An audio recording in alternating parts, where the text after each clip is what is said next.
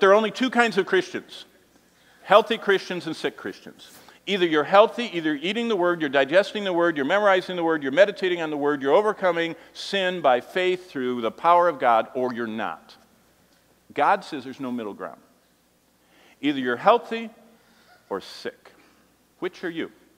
What do healthy Christians look like? Well, it's in your notes. I call it the Calvary Road, the way of the cross to holy living. What is holiness? It's sanctification. What is sanctification? Being useful to God. This phone is not useful to me if it doesn't work, if it doesn't have power, if the screen is so broken my finger, I can't move stuff around. It's not useful to me. It's just a $600 paperweight or a very expensive hammer. Did you know we were bought at a price so God can use us? That's what a servant is. I want to be used by God. To be useful to God, it starts with love. Do you all know what John 14:21 says? That's a verse every believer should have memorized. He that has my commandments, Jesus said, and keeps them is the one that loves me. Love is knowing the Word of God and responding to it and saying, like Samuel did, "Speak, Lord, your servant hears." Number two, if we want to be useful to God, we have to be trained by grace. Do you know what Titus 2:11 says? The grace of God that brought you salvation teaches you to deny ungodliness. People say, "I'm under grace." What they're saying is, excuse my behavior because you can't condemn me because I'm under grace. That's not biblical grace. The grace of God that brought salvation teaches us to deny ungodliness and to live soberly, righteously, and godly in this present world, looking for the glorious appearing of the great God and our Savior, Jesus Christ. Titus 2:11-13.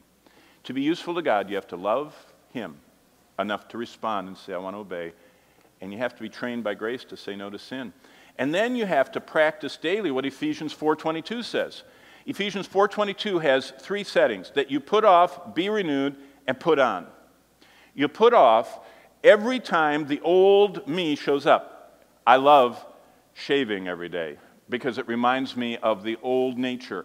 All the prickly, all the kind of scrubby look. Now, I know it's kind of cool to look that way, but I'm not from that generation. We like to shave. But the whiskers remind me of my old me, prickly, selfish, coming out, and I get to get rid of that. That's putting off. Every time the old me shows up, selfishness and pride and lust and impatience and fearfulness and anxiety, grace teaches me that I can mortify that and put it off and be renewed. As Mark said, it's our minds and also Tom said that the first day. He was talking about that in your theology class or whatever he was teaching. We be renewed, and then we put on. Being kind to people, being loving, being patient is a putting on and allowing Christ to live through me. And that's how we're useful. And then we make a sacred vow. And if you've never seen Psalm 101, and boy, I only have a second to read this, I'll read it to you. Oh, come on, if I can be faster than the bell.